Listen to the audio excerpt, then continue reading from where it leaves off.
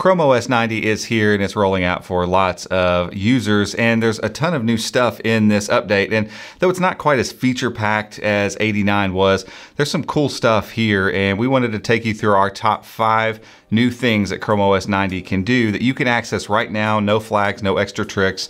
Let's take a look. Today's video is brought to you by NordVPN. They're the VPN of choice for millions of consumers because they're awesome at what they do, and that's keeping your browsing safe and secure whether you're at home or out and about. If you'd like to learn more about them and their services, head over to chromeunbox.com/NordVPN and you can learn more and get started today.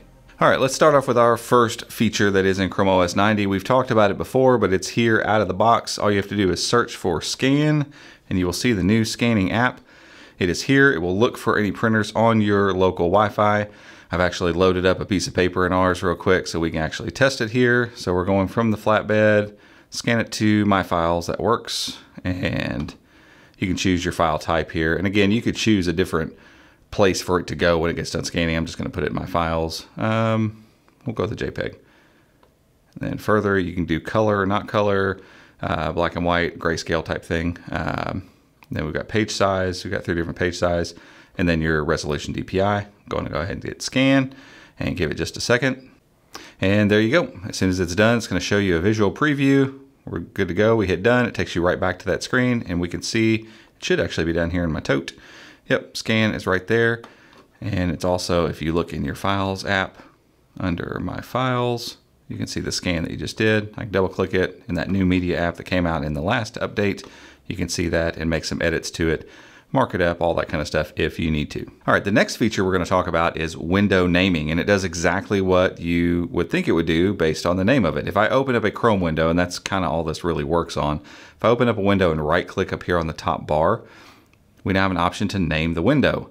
And I can name that window 8, whatever, it doesn't matter. You name it whatever you need, but then when you go into your overview mode, instead of it telling you what it is up here, it says 8. So then if I have multiple Chrome windows with multiple tabs open, and I find myself in this situation many, many times where maybe my Gmail has lent itself over to me opening a few things from my Gmail, but then I have another Chrome instance somewhere else that has some stuff I'm working on, whatever. It's sometimes difficult if I'm going down here to look between these. I don't know which Chrome instance I'm looking for, and so this almost does me no good a lot of times. But now I can name this window, oops, over here, name this window 0. And then when I'm looking at these and I see them all together, I know that that's 0, that's 8. You know, obviously you're going to name them something more creative than that. But basically this gives you a better way to organize and see whenever you go into this overview mode or you're using virtual desks to be able to see which Chrome instance you're using. So if you have multiple tabs open, it's easier to know where you are and how to get back to where you need to go. So the next one we're going to look at is the new diagnostics app. So let me close some of this stuff down here, so we aren't all cluttered.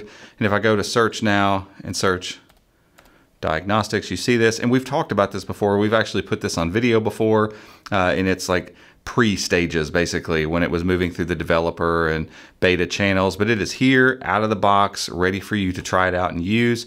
And it does, again, what you would expect it to do. It gives you some basic diagnostic information about the system here. And so you can see basic things like battery health, the number of times, this is a brand new Chromebook here, the number of cycles this battery has charged, the current charge that it has on it. You can run a discharge test and be able to pull that stuff out. You've got your current usage of the CPU, the temperature it's running at, the current speed it's running at. You have a battery of tests you can run here as well for the CPU. And then you get down to memory and you see of the 8 gigs, how much is actually available. And you can run tests and export all of these sessions in a log. And basically this isn't necessarily for you as a user to go in and dig through and be keeping your eye on this stuff. Hopefully you don't have to mess with this stuff, but in the event that something's going wrong and you're trying to troubleshoot your device and figure out what is going on, maybe there's an expert trying to help you over the phone or via email or something, these kind of stats can be very, very helpful in that situation to help them see what's happening on your device, and that's the purpose of this new diagnostic tool. On to our next feature. This is another productivity focused feature, and it has to do with tote, or holding space as we used to call it. And that's this area down here where your recent files are shown. And this is a feature that I've come to use quite a bit, and the fact that they're adding some stuff to it's really cool. One of the things that they have added in Chrome OS 90 is the ability to just remove files from here, and honestly it's one of those things we wanted from the get-go, and all you have to do is right click as you would expect, click remove, and boom, that thing is gone. The second thing that they've added to Tote is the ability to drag stuff down into Tote, and as you see my Tote's gone. I deleted everything out of it. I can't drag something to something that's not there. So I want to show you a quick other tip. This has actually been around for a little bit, but if you didn't know, if you right click a file and click pin to shelf, it's actually going to pin it down there in Tote. So now I've got a Tote area to drag something to. But the bigger highlight here is the fact that now any of these additional files I can just grab. If I know I'm going to need this file and I need it to get to Tote and I deleted it and shouldn't have or whatever, I can just grab this thing, drag it right down here, boop, drop it. You see that animation? And now both of those files are down here in Tote for your use whenever you need them. So the final feature we're going to talk about today is the fact that a couple Google apps are actually kind of installing themselves as PWAs at this point moving forward on Chromebooks. And those two apps are YouTube and Google Maps. So if you've had those shortcuts basically pinned into your app launcher prior to this, they're just going to try to open themselves up as PWAs. And if you haven't, you'll see the install script up at the top in the URL bar pretty prominently the next time you try to open these things on your Chromebook. But most people have them kind of pinned or installed out of the box.